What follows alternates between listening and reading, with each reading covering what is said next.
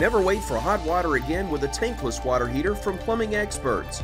Tankless water heaters are easy, convenient, and now more affordable with a no-interest financing for up to 18 months. Stop with the cold showers and wasted water and call Plumbing Experts today. Weather Xtreme video. This is the afternoon edition. This is for Monday, the 20th of January. I'm James Spann. Very cold air in place today. Tonight should be one of the coldest nights of the season. We warm up a little bit later this week, and rain comes back before the weekend arrives. So let's talk about things. We'll start with the upper air look across the country. Broad trough over the eastern states. We note that disturbance over Minnesota. That'll be rotating down the backside of that.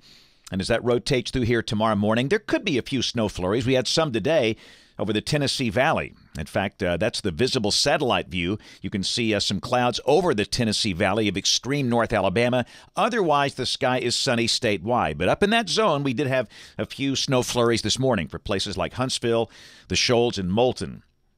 Temperatures are below forecast. Look at those numbers. At 2 o'clock, it's only 26 for Huntsville, Decatur, and Cullman.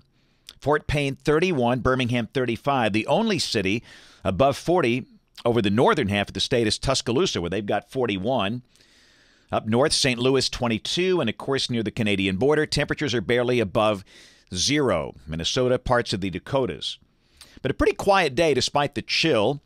Just a few little pockets where winter weather advisories are in effect. There's a freeze warning down in parts of North Florida. The good news with the cold air mass, no thunderstorms across the country through tonight. No severe weather issues anytime soon. Heaviest precipitation over the next 7 days, the upper half of the Pacific coast. Across the southern states, the heaviest rain should be a little west of Alabama. Rain amounts with this next system late this week should be between 1/2 and 1 inch.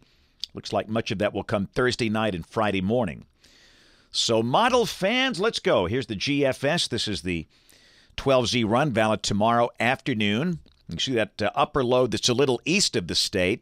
That's going to be rotating through here late tonight, early tomorrow morning. And again, it might squeeze out a snowflake or two, a flurry, if you will. But otherwise, tomorrow should be sunny and cold. We start the day around 20. The high should be in the low to mid-40s. This is Wednesday. Again, we start the day in the low 20s. The high should be in the low 50s. The sky partly to mostly sunny. Thursday, rain just to the west. The sky becoming cloudy.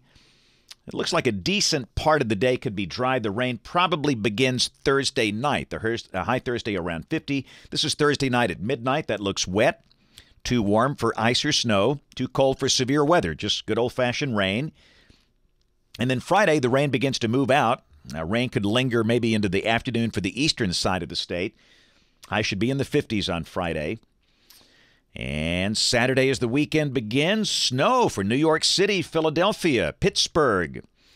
But again, for us, looks like a dry day. Maybe some lingering clouds. The high will be around 50. Sunday should be mostly sunny with low 50s. And a week from today, Monday the 27th, the northwest flow aloft and a cool, dry air mass. Let's go out 10 days. This is Thursday of next week, the 30th. Troughing moving in, a surface low just north of the state. And that looks fairly wet, so inevitably we'll have some chance of rain over the latter half of next week. This is the European. It's a little slower. It's got the system still west of the state. But again, Thursday or Friday of next week looks fairly wet, but probably no severe weather with no instability.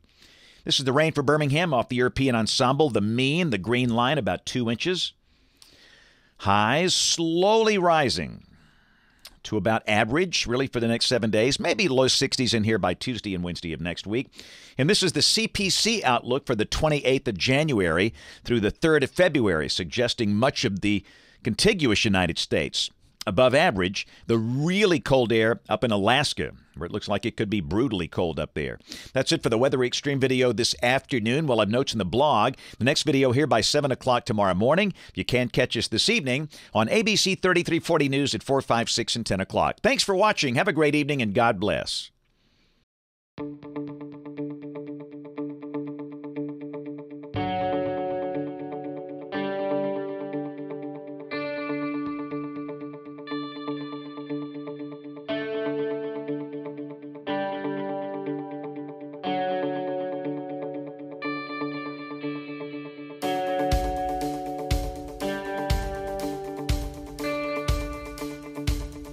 KS Heating and Air, the team ensuring your comfort.